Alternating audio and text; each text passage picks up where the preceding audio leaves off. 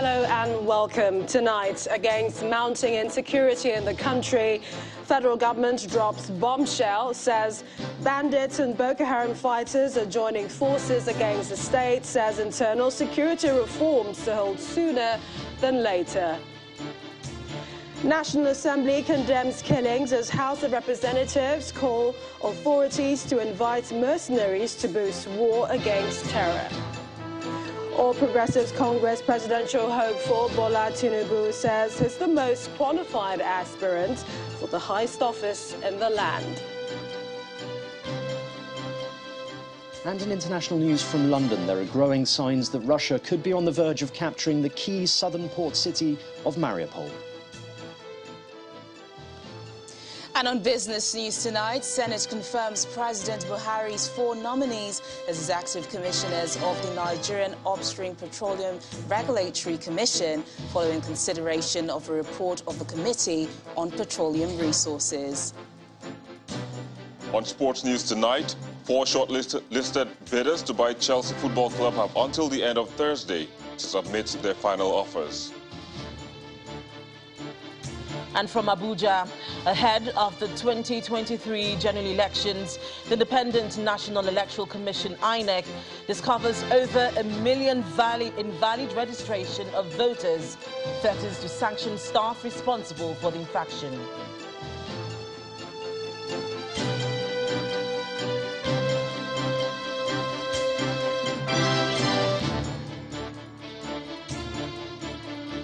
Security takes center stage today as a new dimension appears to be emerging in the continued attacks being recorded in different parts of the country.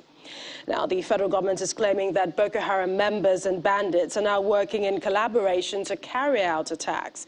According to the Minister of Information, Alhaji Lai Mohammed, the preliminary report of the March 28th attack on a Kaduna-bound train show that Boko Haram and bandits orchestrated the attacks.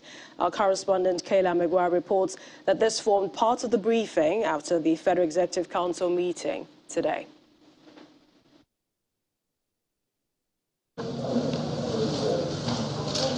Insecurity and vandalism were the focus of the question and answer sessions after the Federal Executive Council meeting chaired by President Muhammadu Buhari. In January, over 200 people were killed following attacks by bandits in Zamfara State. 10 soldiers were killed and an undisclosed number were injured at the military base in Birnin Gwari, Kaduna State, when it was attacked by bandits. And a passenger train headed to Kaduna State from Abuja was also attacked by bandits, with many killed and kidnapped by the bandits. When asked about the activities of bandits in northwest Nigeria, the Minister of Information and Culture updates on the preliminary report on the Kaduna-bound train attack, attributing the attacks in northwest Nigeria to a collaboration between bandits and Boko Haram terrorists. Now, what's happening now is that there's a kind of unholy handshake between bandits and Boko Haram insurgents. And the preliminary reports of what transpired at the Kaduna train attack shows that there's been a kind of collaboration between the bandits and the dislodged Boko Haram fighters from the northeast. Epileptic power supply has become a mainstay in the daily lives of Nigerians, causing loss of revenue in both public and private establishments. In just 2022, the nation's power grid has collapsed 5 times, with the most recent one caused by what the Minister of Power describes as vandalism on a transmission tower on the Odukani-Ikotekpene 330 kV double-circuit transmission line, leading to a loss of about 400 megawatts of generation. He believes these acts of vandalism are also acts of sabotage. You can call it a sabotage because how can somebody go and pull down a 330 tower to cause this havoc to the whole country? What do you call that? Continuous vandalization of power installations across the country, leading to continuous loss of Nigeria's power grid. Could this be sabotage? The Minister of Power believes that it is. While the Nigerian people come to grips with the devastating effects of bandit attacks on the trains in Kaduna, as well as other bandit attacks across the country, this new handshake between Boko Haram and bandit groups could create a whole new dimension to this asymmetrical warfare, one that the Nigerian government has to confront immediately before it blossoms. From the State House in Abuja, Kayla Megwa, Channels Television News. Meanwhile, the president has reacted to calls by Northern Elders Forum asking him to resign due to insecurity in Nigeria. In a statement, the Senior Special Assistant on Media and Publicity, Mr. Garba Shehu, explains that while the president doesn't wish to be drawn into the high decibel in the media, the resignation call is not a solution to the security problems facing the country, adding that the situation built up to a worrisome level following decades of neglect. Concerning the attacks on Kaduna and Niger State axis, Mr. Shehu adds that security agencies have realigned and reorganized ongoing operations, saying the structures are being reinforced with land-based assets to increase the efficiency of troops and intelligence, equally being reinforced on one hand, while the air defense system is also being reinforced with newly acquired jets and drones and training for operators hastened to meet the current exigencies. The statement adds that similar major operations are going on in the southeast and the south-south, where the economic life wire of the nation and electricity transmission lines are currently being secured from saboteurs. And against the backdrop of the continued attacks and killings by terrorists and other criminal elements in parts of the country, the House of Representatives is backing the call for the hiring of mercenaries to tackle the menace. The lawmakers arrived at this resolution after the chairman, House Committee on Police Affairs, called for the sack of the Minister of Defense and National Security Advisor over the security challenges. The same issue dominated deliberations in the upper chamber, where Senator George Sekibo expressed frustration at the unending killing of Nigerians.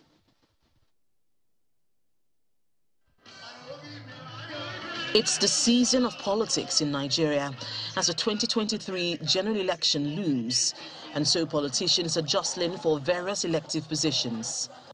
However, as political activities hold sway, a frightening situation continues behind the scenes unabated. The killing of Nigerians by terrorists. Nigerians in Kaduna, Niger, Zamfara, as well as Benue, Katsina and Plateau states are under constant threat of being attacked and killed by terrorists. When 170 Nigerians die in a day, A frustrated Senator George Sekibo cannot hide his dismay at the deaths of Nigerians in the hands of Moraldin terrorists.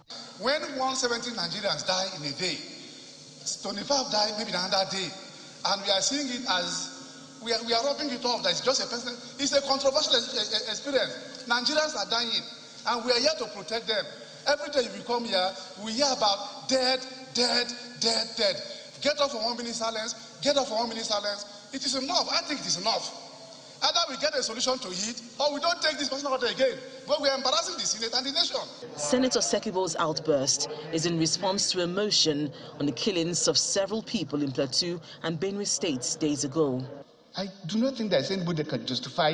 The House of Representatives also debates the security situation in the country following two motions of urgent national importance on the attacks in Benue and Plateau states. Who is responsible for the safety, for the security of lives and properties of the people of this country? Of course, without any fear of political misrepresentation, it is Mr. President. In my own local community that I'm mentioning, we had a soldier who was supposed to be in Zamfara, giving pass for consecutively 6 months, who was arrested, giving uniforms to the bandits. The chairman of the House Committee on Police Affairs questions why President Buhari has refused to let go of the Minister of Defense and National Security Advisor. The minority leader recommends that President Buhari takes drastic steps to confront the security crisis in the country. If the president means well to this country, and if we are really trying to look for a solution, he has to immediately sack the National Security Advisor. 2, he has to remove his Minister of Defense. federal government should, as a matter of urgency, evoke the provision of Section 83, subsection 1, as it relates to contingency fund, to enable the government employ the mercenaries to quell this insurgency that is ravaging our country. Federal lawmakers also recalled the security summit it held in 2021 and questioned the federal government's failure to implement the recommendations of that summit. The motion so brought before.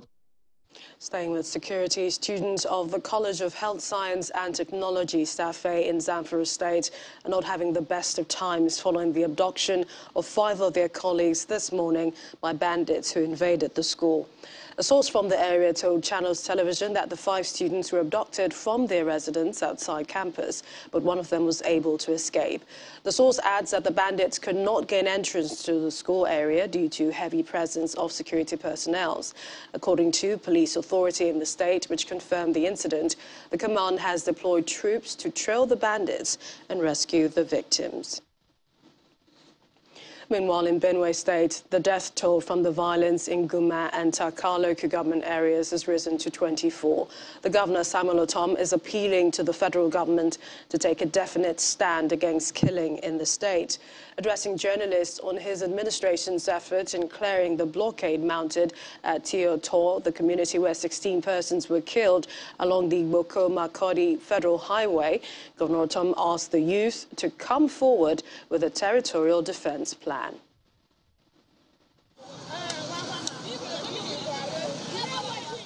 Afraid and in a hurry, one after the other, these locals can't wait to leave their ancestral homes to avoid being the next victims after Tuesday's brutal attack on 2 communities in Taka and Guma local government areas that left 24 people dead. For these fleeing residents, including women and children, the means of transportation is inconsequential as long as they can escape further attacks, leaving behind a deserted community. One of the victims, a young man who got hit by a bullet, recounts his ordeal. Last night, on my way from the market, 4 armed suspected headsmen attacked me, and as I tried to escape, they shot at me and the bullets hit my back and my stomach. However, I ran with the injuries to my house. At this local government headquarters, a 1-month-old baby whose mother was killed is brought to the traditional ruler, while the council chairman provides more insight. After they killed the mother, the person that brought the child said that they have killed his own too, and they are taking his own inside the room and rock it. When he was running, then he saw the baby climb. That is why he carried the baby and they brought to me. 12:30 to 1 a.m., I was called upon that the Fulani herders attacked Tiotu community and a lot of people were killed. So it's so barbaric. We really condemn the killings in Benue State. While political and traditional rulers gather to chart a way forward, Governor Samuel Otom calls for greater action by the federal government to secure the citizens and asks the people to take responsibility for their safety. One day, more than 20 people killed. This is not right. I'll continue to say it. But I have told my people, defend yourselves. If you need help from me, I'm ready to give you that help to defend yourself. We're no longer going to keep quiet or fold our arms again to allow these people to continue to kill us in this manner. Although the police is yet to comment on the attack, local authorities say 16 persons were killed in Taka, while 8 were killed in Guma, the governor's local government area, with many persons now displaced, further worsening the already stretched humanitarian situation in the state. In part 2, after the break, we switch to political stories as Taraba State Governor Darius Ishaku supports zoning in the People's Democratic Party. Please stay with us.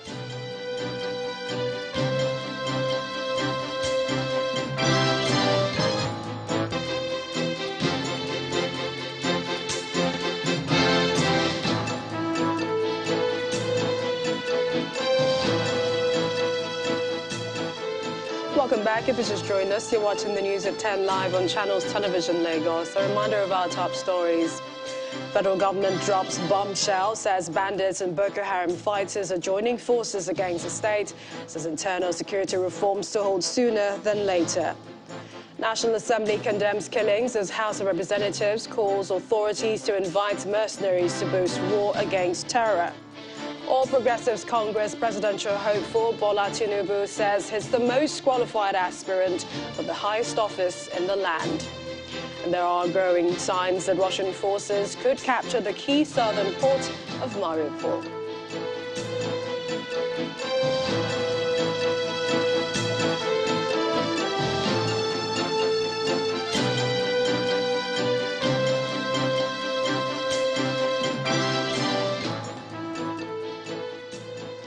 And to legal matters, where a former federal director of pensions, Mr. John Yakubu Yusuf, is to spend 6 years in prison.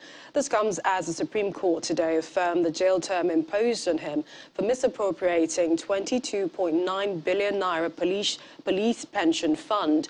Delivering judgment in an appeal filed by Mr. Yusuf, the Apex Court also ordered him to refund the amount to the federal government. This is the end of the road for a former director of pensions, Mr. John Yakubu, who is challenging the decision of the Court of Appeal, which had in 2018 sentenced him to 6 years imprisonment for misappropriating the sum of 22.9 billion naira meant for police pension, as the Apex Court has affirmed the decision of the Appellate Court. In a unanimous judgment of the Supreme Court read by Justice Tijani Abubakar, the Apex Court says the appeal of the former pension director seeking to set aside the 6-year jail term against him was frivolous and devoid of merit. The court held that the former director and others engaged in fraudulent practices must be told in clear language through court judgments that it is no longer business as usual.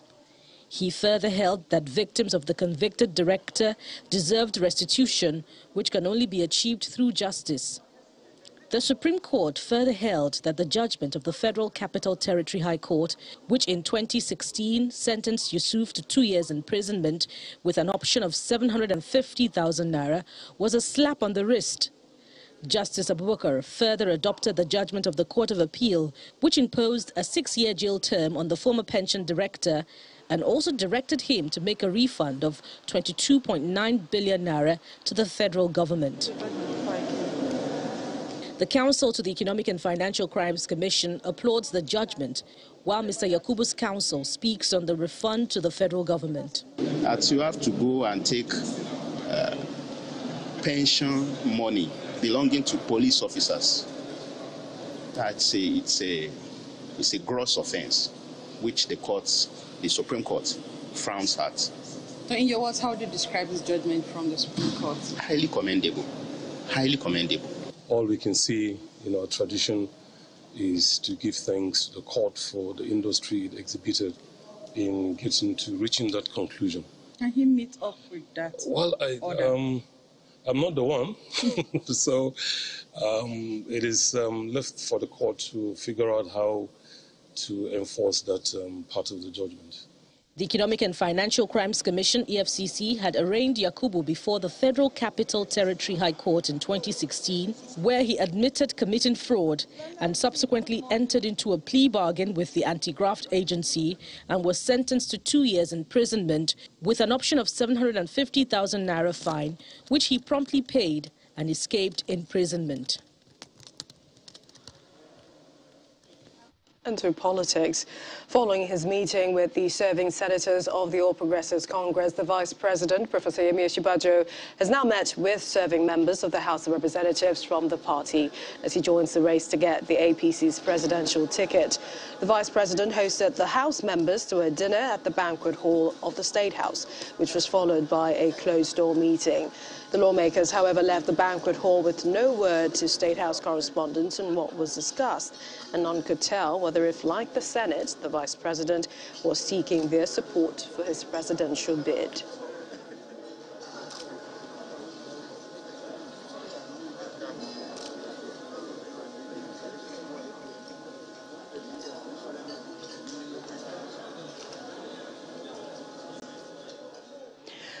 Meanwhile, the national leader of the All Progressives Congress, Bola Tinubu, says he remains the best qualified to emerge the All Progressives Congress flag bearer for the 2023 presidential election. The APC leader was speaking in Lagos during a meeting with former and current APC lawmakers, whom he urged to support his bid.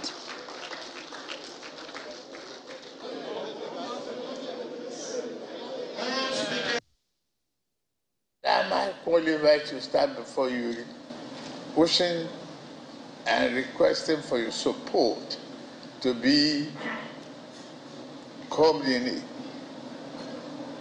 2023 elected President of the Federal Republic of Nigeria? Why? What do I want? Why do I want it? I can tell you, I'm well educated. Sound, brilliant, courageous.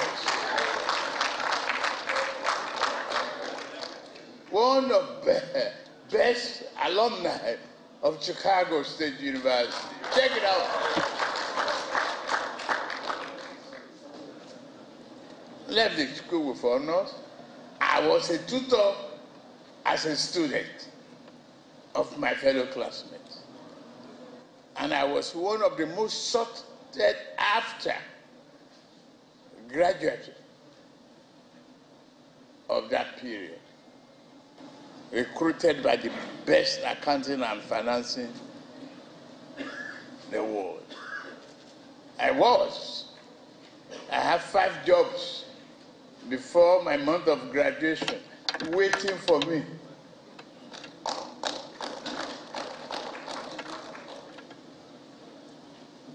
And to achieve honors, summa cum laude, is not easy.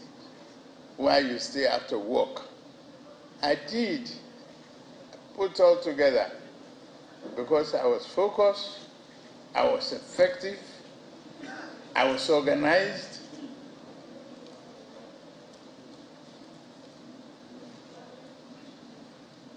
and able to juggle my timetable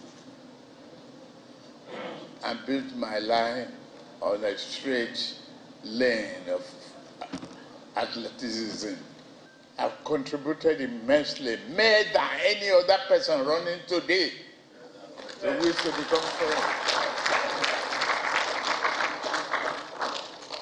I've been a good example. Grit, daring, can-do attitude, and I've never lost one single election.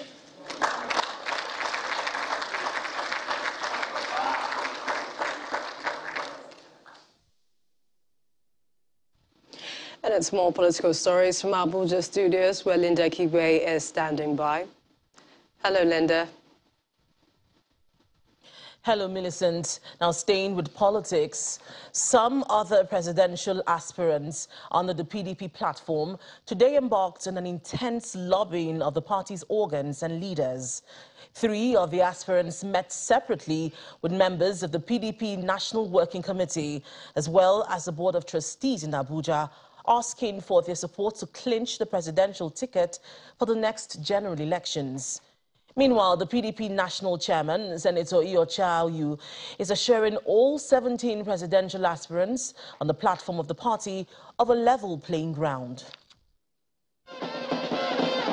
The People's Democratic Party National Secretariat comes alive again as supporters of various presidential aspirants stormed the party's headquarters in Abuja to campaign for their principles ahead of the proposed May 28th and 29th presidential primaries.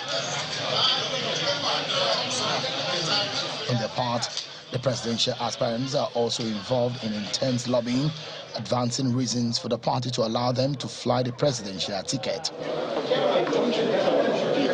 In 2 separate meetings, Governor Bala Mohammed of Bauchi State and former Senate President Senator Pius Ayim are asking the PDP National Working Committee for their support. They both also advanced reasons for them to be considered for the party's presidential ticket. I have one vision for Nigeria. And that vision is to build a nation. And if you like, rebuild Nigeria to that nation that all of us shall be proud of. I am not going to learn on the job. I have been in that corridor. I am not going to depend on people. I have an idea of what the problems are and clarity of vision of what the solutions could be. If I run this country for 1 year and you don't see the difference between light and darkness, you can recall me.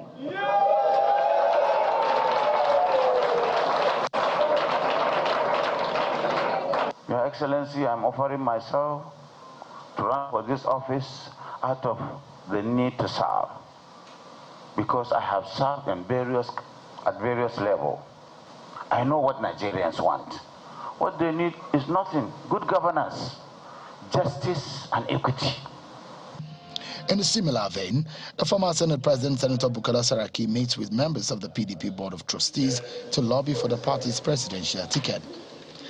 I'm saying that it is a time, because where the country is today, they should look at who's best that can turn around this country, who has the capacity to address the issues that this country needs, who has shown leadership at the point where, who has shown direction, who has shown that we should not look at it according to sentiment, ethnicity, religion. We should look at who is a Nigerian for all Nigerians and who can take PDP and make a PDP government that Nigerians will begin to see a brighter future. However, the PDP national chairman is appealing to the aspirants to let party's interests prevail over their aspirations. He also assures them of a level playing field. It is my prayer that all the aspirants work together, because it is the unity of the party that will give us victory. We will make sure that, as in the PDP tradition, everything will be done transparently. At the end of the day, ordinary PDP member will determine who will be our presidential candidate. 17 presidential aspirants jostling for one ticket is in no way a main task before the leadership of the PDP, as political watchers say. The party's performance at the forthcoming general elections will largely depend on how the party leadership is able to manage the election process. Still ahead on the news at 10, Senate confirms President Buhari's 4 nominees as executive commissioners of the Nigerian Upstream Petroleum Regulatory Commission. That's on Business News. Join us again.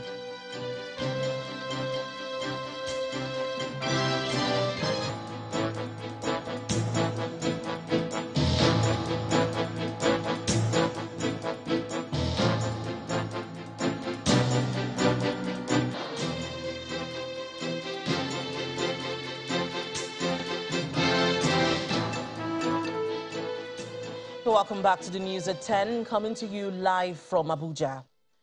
As the lobbying continues among the PDP presidential hopefuls, the debate over zoning remains on the front burner.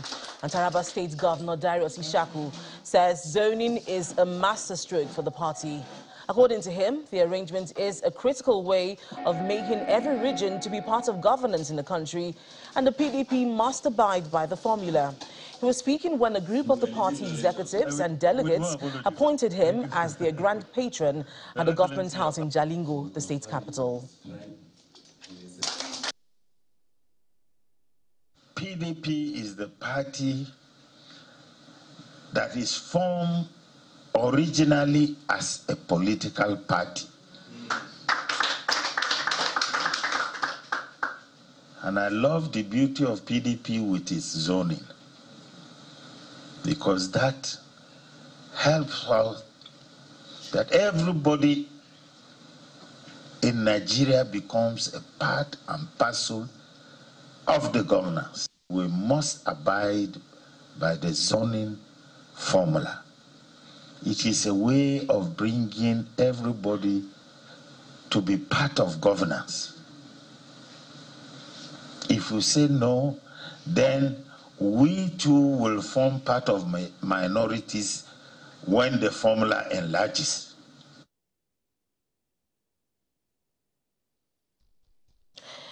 In continuation of his tour to seek the support of party delegates for his presidential ambition, Rivers State Governor Nyesom Wike has visited Cross River State. Governor Wike explained to the PDP stakeholders in Calabar, the Cross River State capital, that he is the only presidential candidate to restore power back to the party. For the state chairman of the party, Cross River State will give him the support he desires to become the next president, as they have no other choice than to support their own.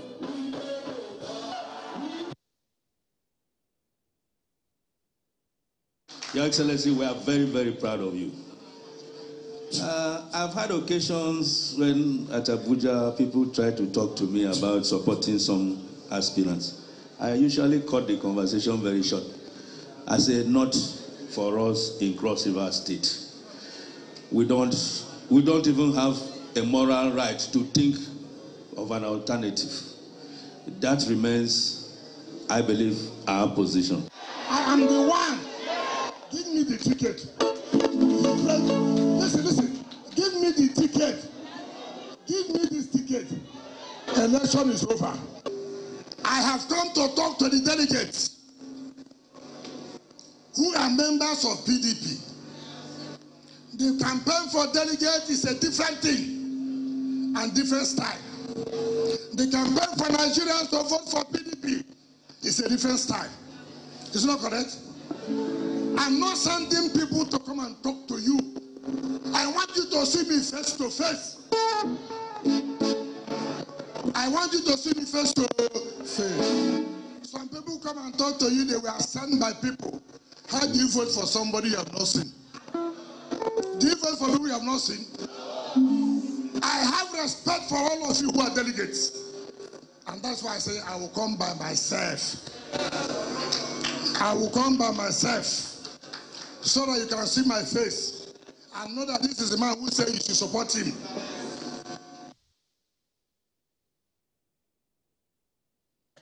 Meanwhile, the chairman of the Independent National Electoral Commission, INEC, Professor Mahmood Yakubu, has been given an update on the continuous voter registration exercise ahead of the Ekiti and Osun governorship polls.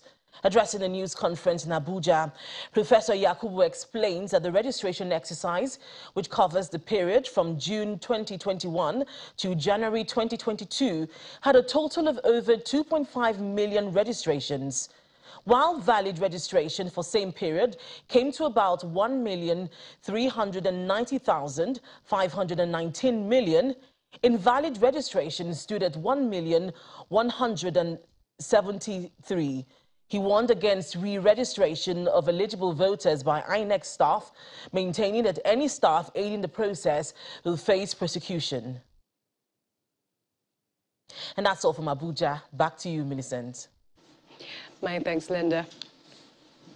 Some company news now. Providing power to households and industries is crucial for economic development, and as part of efforts to achieve this objective, NG Energy Access Nigeria has commissioned a mini-grid renewable power project in Gbangba, that's in Niger State. At the commissioning, which was attended by Niger State government officials and the French ambassador to Nigeria, the CEO of NG Energy Access Nigeria explains that the World Bank-assisted project is part of solar home system and mini-grid solutions to be deployed to underserved communities in sub-Saharan Africa. You don't see much in the way of infrastructure as you approach Gbangba, Niger State. But what NG Energy Access Nigeria sees is opportunity, which translates to a mission to light up the community as a visit by the team from NG Energy Access Nigeria ensues, with representatives of Niger State government, French ambassador to Nigeria, and top officials of the company. The Niger State Commissioner for Works, Maman Musa, representing the governor, indicates why the project has the state government's support. There's no doubt that with the commissioning of this mini-grid in this community today, this will serve as a catalyst to many businesses that will spring up within short possible time, which will change the economic status of our women and youth within various, thereby improving the standard of living. Over 300 households in Gbagba will have electricity for the first time, and the French ambassador to Nigeria commends the company. NG Energy Access. I know this is the first mini-grid out of, there's a long series to follow, but I wanted to really commend you for being bold, coming here and doing it and making it happen. She celebrates the occasion with cultural performance in a dance.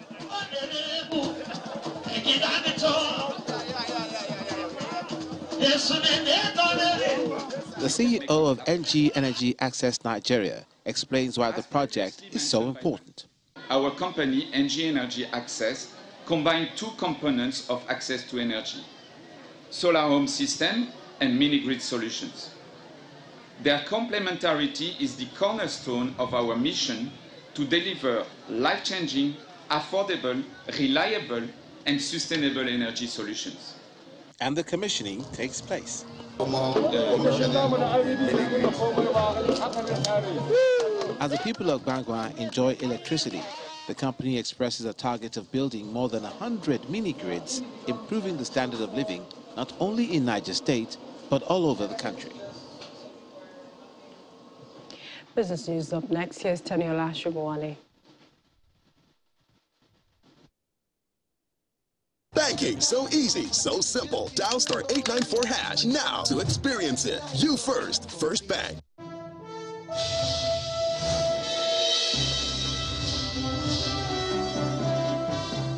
Thanks a lot, Millicent. Welcome to Business News. The Senate has confirmed President Muhammadu Buhari's 4 nominees as executive commissioners of the Nigerian Upstream Petroleum Regulatory Commission. This is coming a few weeks after the president, in written communication, sought the Senate's confirmation of the executive commissioners for the oil sector regulator. The nominees confirmed include Dr. Nuhu Abib, Dr. Kelechi Onyekachi Ofegbu, Captain Tonlaga Rollins John, and Mr. Jide Adeola. Their confirmation followed the consideration of a report of the Committee on Petroleum Resources at the plenary on Wednesday. The African Development Bank Group is set to hold its annual meetings in Accra, Ghana from May the 23rd to the 27th with the theme Achieving Climate Resilience and a Just Energy Transition for Africa. This year's meeting marks a return to in-person sessions following virtual meetings over the last 2 years. The meetings will offer bank governors representing institutions 54 African and 27 non-regional member countries a forum to share the climate change and energy transition challenges that their countries face. Nigeria's stock market maintains its winning streak for a 3rd consecutive day in the week, adding 87.48 billion naira to the gains recorded in Tuesday's session. Ini John Mekwa tells us more. Thank you so much. Welcome to the stock market report. Well, it seems the market has settled in the positive territory, at least for now. So for the 4th straight day, we see the all-share index gaining and keeping the bull in charge once again. And most impressive on the activity chart is today's value. It went up from 4.58 billion naira yesterday to 9.951 billion naira. That's about 100% jump. Wow. In just one trading day. Well, let's look at the top trades. Now, the banking sector is still leading top trades. 3 Tier 1 lenders accounted for almost 3 billion naira in value of today's trade. GTCO is gaining for the 3rd straight day. Today, its share price was up 75 kobo to close at 24 naira 40 kobo. MTN Nigeria is also sustaining that winning steam. It was up today 1 naira 90 kobo to close at 213 naira for a unit of its share. It seems to be a positive and green trading week. We hope it sustains that to the end of the week. That's the stock market report. I'm Ini John Mekwa.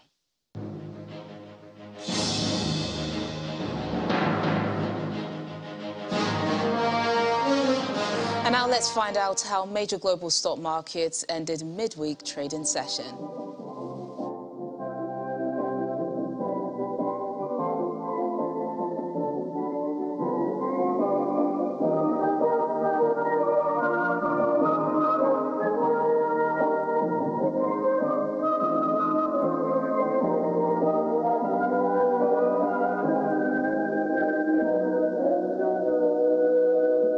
And that's Business News Tonight. It's back to Millicent.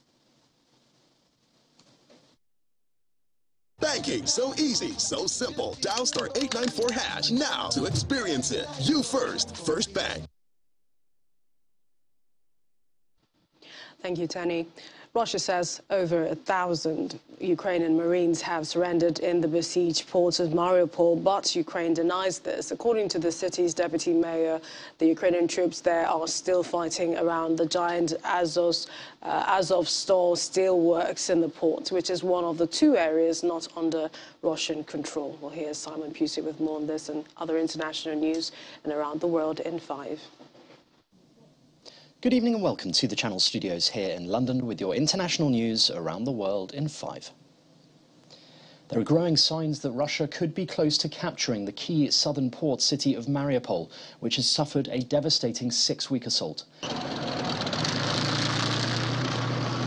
Russia claims 1,026 Ukrainian soldiers have laid down their arms in the besieged city. The southern port has been under attack for weeks and is believed to be close to falling into Russian hands. The Ukrainian Defense Ministry denies the reports. The Polish, Lithuanian, Latvian and Estonian presidents have travelled to the Ukrainian capital Kyiv to meet President Zelensky. Zelensky described the trip as a gesture of support for Ukraine. Officials say the meeting focused on ways to assist Ukrainian civilians as well as the military.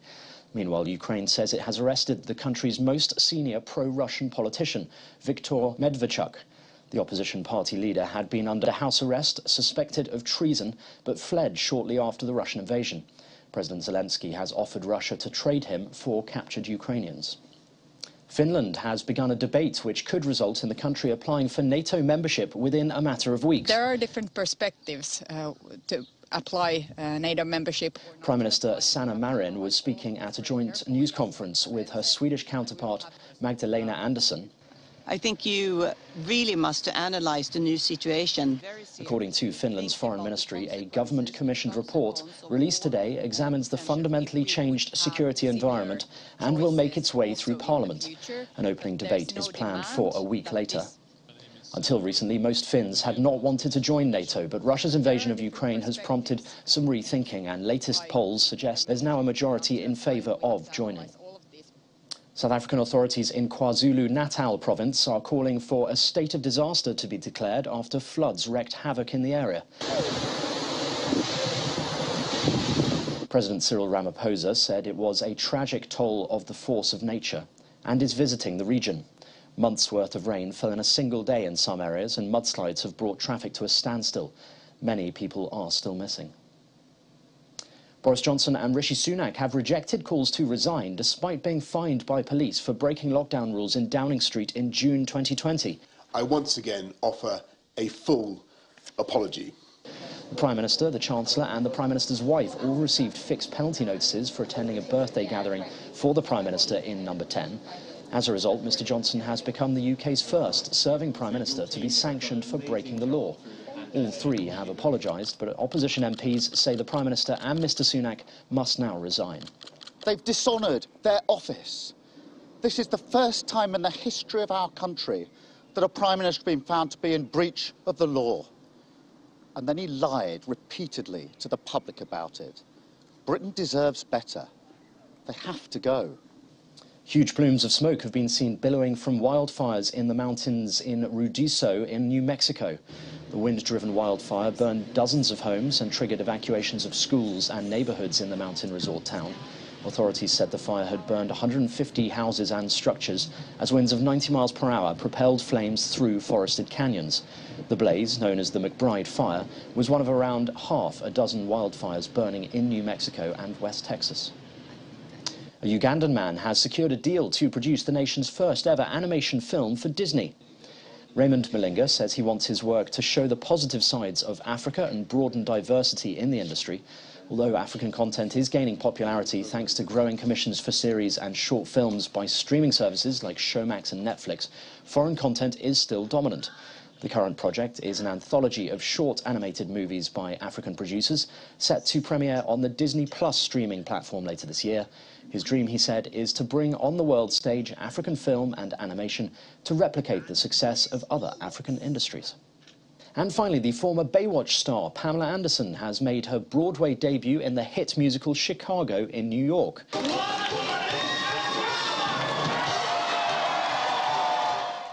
Anderson plays the role of Roxy Hart, which she called a dream role. Following her stage debut, fans gave Anderson glowing reviews. She will appear in the show until June the 5th. And that's your international news around the world in 5. Now back to the Channel Studios in Lagos. Thank you, Simon, and welcome to Sports News. Nigerian Breweries, PLC makers of Heineken, has again brought the UEFA Champions League trophy to Nigeria as part of their global tour of the trophy. And this year, the trophy is accompanied by former Dutch midfielder Clarence Seedorf. The Dutch midfielder, who was nicknamed the Professor, was accompanied by Nigerian legends Austin Okocha and Daniel Amokachi, as well as the Nigerian Breweries team, to the Ministry of Youth and Sports as part of the tour.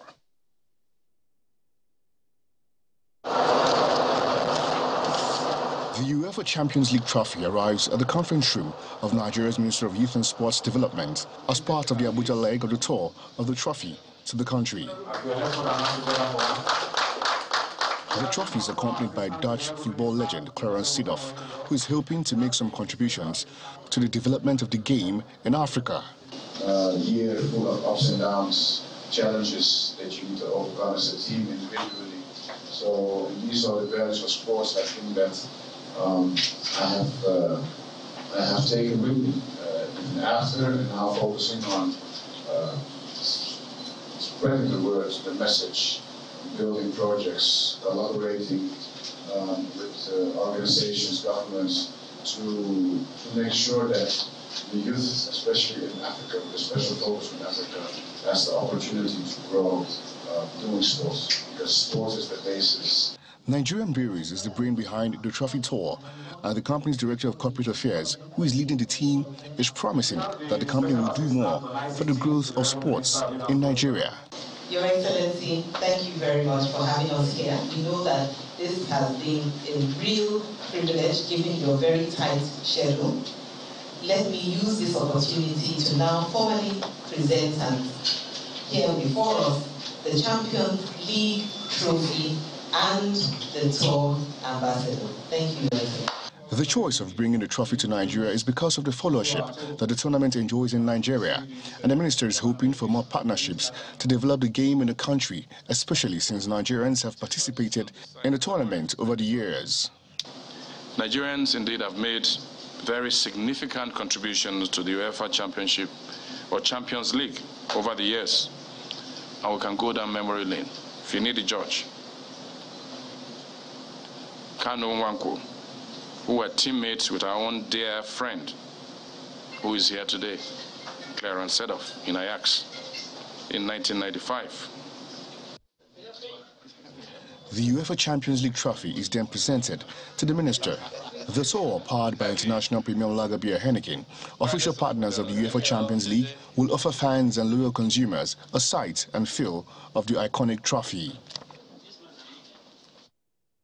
Now, Liverpool remain on course for a historic quadruple after a thrilling 3-3 draw with Benfica secured a place in the last 4.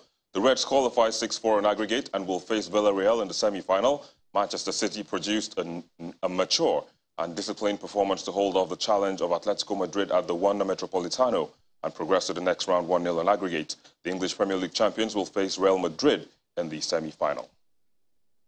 That's Sports News. Back to Melissa. Thank you, Victor. And the main news again. The federal government today claimed that there was a collaboration between bandits and Boko Haram fighters leading to an upsurge in terrorist attacks across the nation. That's the news at 10 tonight. Thank you for watching. I'm Millicent Walker. Have a good night and stay safe.